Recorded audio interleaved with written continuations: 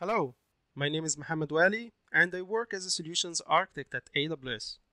In this video, I will show you how to open an RDP connection into your Windows instance without publicly exposing the RDP port via a simple and secure browser-based method, thus reducing the attack surface using AWS Systems Manager Fleet Manager. With that being said, let's navigate to the AWS Management Console to see how we can do that in action.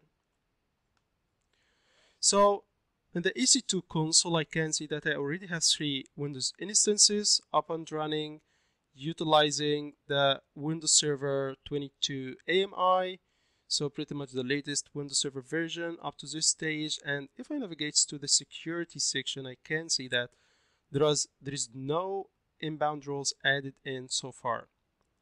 So before moving further, there are a couple of prerequisites I would like to refer to. The first is to make sure that pretty much all the EC2 instances have the SSM agent installed and up to date. The second part that I'd like to refer to is to make sure that you have attached an IAM role to these EC2 instances that grants it enough permissions to invoke the SSM APIs. So if I navigate to this IAM role, it simply has an AWS managed policy called the Amazon SSM Managed Instance Core, which simply grants the EC2 instance enough permissions to have permissions over the AWS Systems Manager Service Core functionality. You can refer to our public documentation for more use cases and more examples that you can have a look at in order to utilize it to make it fit your use case. With that, we can go ahead and start to connect to our EC2 instances, and there are a couple of ways to do so. The first is via the EC2 Management Console, where you can select your instance and then click on Connect. And from here, you can specify RDP client and then choose Connect using Fleet Manager. And last but not least, you can click on Fleet Manager Remote Desktop, which will just redirect you to the Fleet Manager console, where you need to select your authentication type, and from there you can log in. This is one way. The other way around is to just search for the Systems Manager, where you can go to the Fleet Manager from there. So once you open the Systems Manager console, you will see that you have Fleet Manager under Node Management, where you can see all of the Windows instances registered with SSM in your AWS account and region, and from there you can connect to them. So for the time of the recording, you can connect for up to 4 nodes at the same time.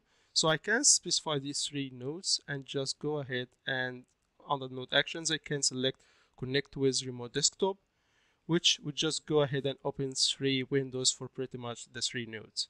And from there, I can just specify the authentication type I would like to utilize and connect for every instance. So for one I have chosen user credential, for the other I'm choosing key pair, and for the third there is a single sign-on, which simply is available only if you are signed in with a single sign-on user, which I have done in this case. And you can click on connect, and from there you would be able to log into your Windows instance. So there are some few notes I would like also to mention when it comes to working with IAM Identity Center or SSO, what we used to call SSO users. So Remote Desktop in this case would support IAM Identity Center authentications for the nodes in the same AWS regions where you have enabled IAM Identity Center. Another point you need to watch out for is Remote Desktop in this case will support IAM Identity Center usernames of up to 16 characters. And when a connection is authenticated using IAM Identity Center, Remote Desktop would go ahead and create a local Windows user in the instance's local administrator group.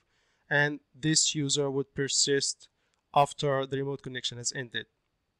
Also, the Remote Desktop doesn't allow IAM Identity Center authentication for nodes that are Microsoft Active Directory domain controllers. And although Remote Desktop on the other side allows you to use IAM Identity Center authentication for nodes joined to an Active Directory domain, we do not really recommend doing so.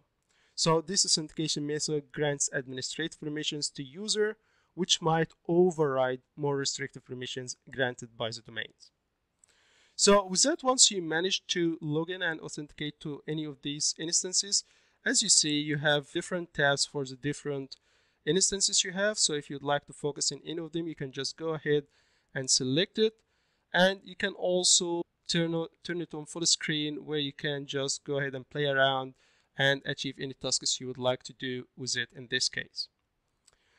But when it comes to this kind of remote connection duration, by default, a remote connection or a remote desktop connection would be disconnected after 60 minutes. As you see, we already have 58 minutes remaining. And to prevent a connection from being disconnected, you can choose to renew a session from Actions menu, where you can just select Renew the session before it times out.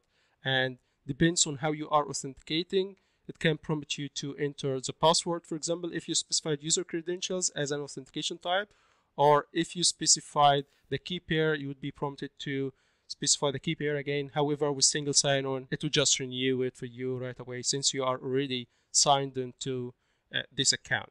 On the other side, a remote desktop connection might disconnect if it has been idle, or if your connection has been idle for more than 10 minutes. And by default, you can have a maximum of 5 active remote desktop connections at one time for the same AWS account and AWS region. However, you can request a service quota increase of up to 25 concurrent connections, which you can do so by searching for service quotas. And from there, you would be able to submit this kind of request by specifying the right AWS service by searching for Systems Manager, and from here we can select Systems Manager GUI Connect, and then specify concurrent remote desktop connection, for which we can request a quota increase, and then you can specify the number as long as it's not more than 25 connection. And then you can just click on request, and after a few hours the request would be fulfilled. So that's how easy it is to open an RDP connection into your Windows instances without publicly exposing the RDP port. I hope you found it informative, and thank you for watching.